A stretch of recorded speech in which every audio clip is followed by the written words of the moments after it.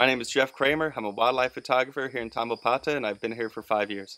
The Tambopata in the Amazon rainforest is a really awesome place for wildlife photography. It has a high diversity of animals, so every time you go out into the jungle to take some pictures, you see something new. One of my favorite pictures I took is butterflies drinking turtle tears.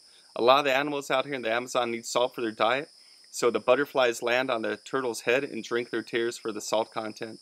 I also took a really cool photo of a jaguar, and he's yawning. I took a photo of a predatory glowworm that's really neat, and you can see him in his little hole, and he's glowing, and you see his scary jaws and stuff like that. That's a cool picture.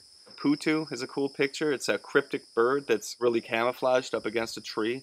It's pretty rare and difficult to see. So I use a lot of different equipment for wildlife photography. Lately I've been getting into camera trapping. What camera trapping is, it's where you connect the camera to an infrared beam. Whenever the animals break the infrared beam, the camera automatically takes a picture. So I connect it to like a car battery. It lasts a really long time out in the jungle, and it photographs anything that passes by. So last time I left it out there for about a month, and we photographed pumas, armadillos, tapirs, peccaries, all sorts of different animals. Even a margai and an ocelot came by. So as a photographer, I get the opportunity to work with a lot of different researchers out here. Especially I work with entomologists. Sometimes when the entomologist finds something, I'll go in there and I'll take pictures of what's going on.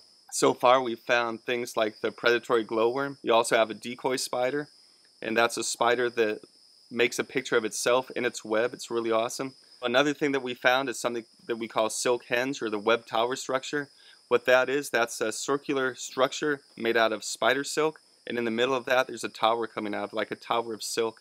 We took some really close-up photos of that, and from those photos we determined that it was a type of jumping spider by its eye pattern, and we could see all that even though the spider was only a couple millimeters in total length.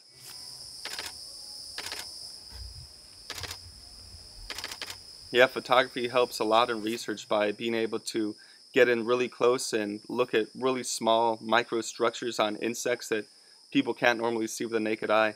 And then once we have those photos, we're able to put them out over to the internet and do a lot of science communication and spread the word about all the amazing stuff that's in the Amazon.